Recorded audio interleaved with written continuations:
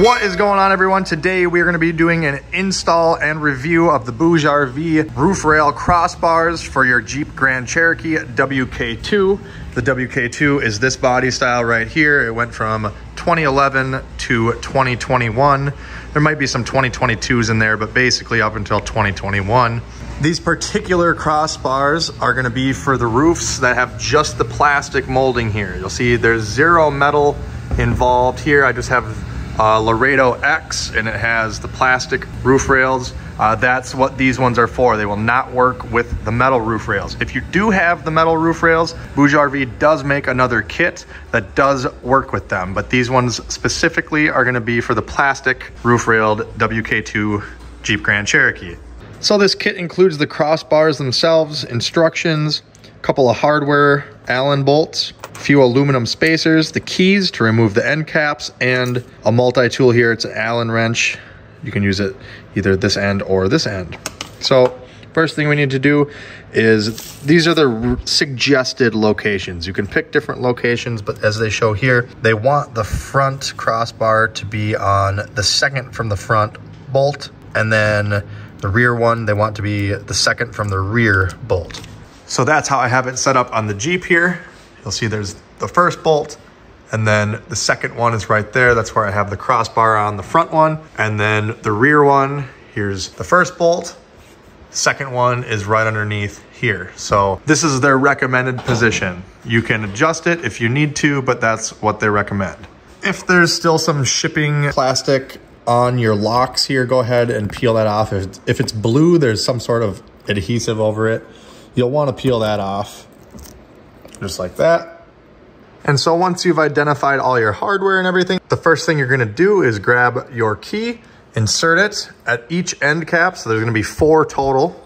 You're going to use the key, put it in there, rotate counterclockwise, quarter of a turn. Once you do that, you'll be able to just kind of lift the piece off. We need to do this because there's going to be a bolt that goes right here to bolt this down. So you're going to go ahead, use the key, and remove all 4 end caps as I've shown here. You can then rotate the key back clockwise and pull it out. So as you see now, I have all 4 of them removed. The next step is identifying your crossbar. On the bottom of each crossbar, you'll see this one is marked front. So that's the one that's going to go towards the front of the vehicle. And then on the very top, there's an arrow that points forward. So if we know that that arrow has to face forward, and we know that this is the front rail, it can only go like this. The rear crossbar is very much the same. As you'll see on the end here, it says forward. So the arrow has to face towards the front of the Jeep. And on the bottom side, it says rear. So it can only go one way. It will go like this. Once we've identified the front and rear rails, we can go ahead and fine tune them. We'll use the provided Allen key wrench and go ahead and just loosen. You don't have to fully take them out, but just loosen the 2 Allen head screws at each end. So you have 2 there, 2 there, and then same on this rail, 2 there and 2 there. So a total of 8. Just loosen them up enough to where you can slide the end of the crossbar.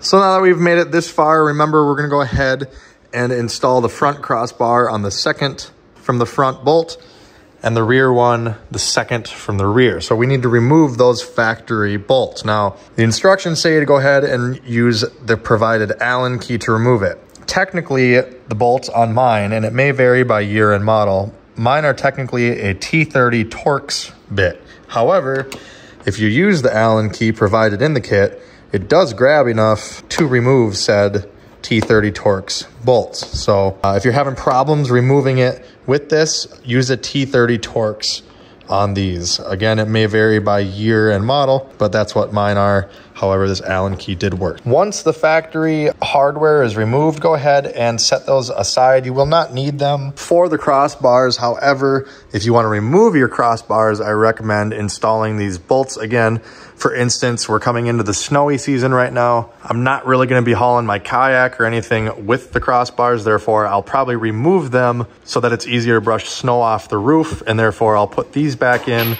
take the crossbars off for winter, put them back on in the spring. Now in the 4 spots that we removed the factory hardware, we're going to take the provided BougeRV aluminum spacers, just place it kind of right here in the little tray. There is some movement, but you'll want it lined up with the bolt hole itself. Just kind of set it in there for now. Do that at all 4 corners. All right, so hopefully there you can see we have the 1 aluminum spacer there. Got the second one there. Again, we have the rear cross rail with the arrow that says forward, so it's gonna go like this. And like I mentioned earlier, I've already loosened the Allen bolts underneath here so we can slide this closer and further away as needed. We wanna line this up with the spacer and then use the supplied Allen bolts to anchor each end. So you should have 4 supplied Allen bolts with 4 supplied washers. You put 1 washer on each Allen bolt. Go ahead, put it in the mounting hole here, and you will line that up with your spacer, which you will then line up with the factory hole in the roof. Start it by finger first, then switch to the Allen tool. So once they're lined up, you want to start them by finger. You don't want to force it. You don't want to cross thread anything. And then you'll use provided Allen tool to cinch them down. You don't have to completely reef on them, but you do want them snug.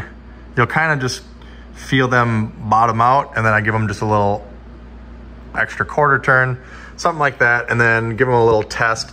They shouldn't really slide front to back once they're secure. So once you have all 4 Allen bolts tightened down and you're sure that both crossbars are secured, you'll take each end cap, you put the key in, rotate it counterclockwise so the key is sideways like this, and we're gonna focus on getting the 3 top tabs in first, just like this. Once those are in, then we'll push in on the bottom, rotate the key clockwise, pull it out, and it should be a nice flush fit here, and that'll hold everything together. Keeps people from stealing your crossbars and also keeps them secured to the vehicle at the same time. We will repeat those same steps for the other 3 corners. As you see, it's very quick once you get the hang of it.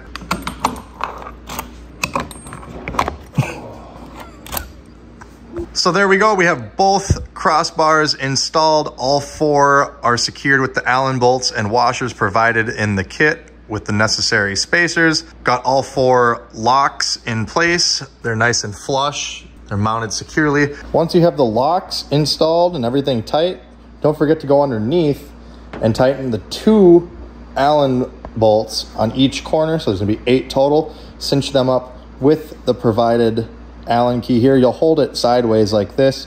I recommend putting a paper towel or a rag down on the roof so you don't scratch your paint while you're doing this, but don't forget to tighten those up. So to make things easier tightening these screws, I recommend you only back them off 1 or 2 turns initially, just enough to slide these. That way you're not having to turn them and tighten them as much to get them snug. But once you get it kind of snug, as you'll see, there's kind of a long lever you got here. You'll just kind of go until it's snug. And again, just like you did with the Allen bolts, maybe another quarter to half turn after snug, and that's it. And then repeat the same step with the bolt right next to it. Do that on each corner. And the good news about tightening these bottom Allen ones, even though they're kind of a pain to do just because of the clearance that you have, once you snug them down, you shouldn't have to adjust them again. Even if you take the crossbars off the Jeep, you just take the locking key, twist and remove this cap, and you'll use the Allen tool to remove the 4 bolts, 1 on each corner, and you just lift the rail off. You won't have to mess with the Allens on the bottom here. That's just the one-time adjustment to get them fine-tuned for the total width of the vehicle. Once you set it to your specific vehicle and you take them off, put them back on the same vehicle, you won't have to mess with that again.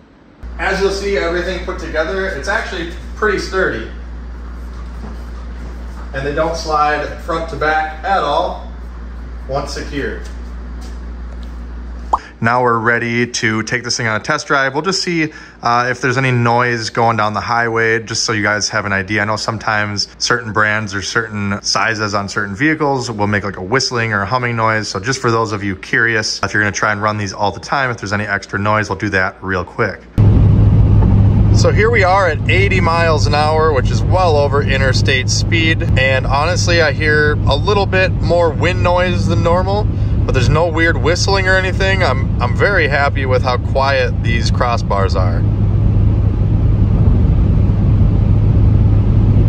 So that is gonna do it for the BougeRV crossbars on the Jeep Grand Cherokee WK2, guys. Again, I will put the product link down below in the video description if you wanna buy yours online. Subscribe and hit the bell for more videos like this. Make sure you hit the like button if this video helped you out. Check me out on all my socials. And as always, thanks for watching. Have a great day.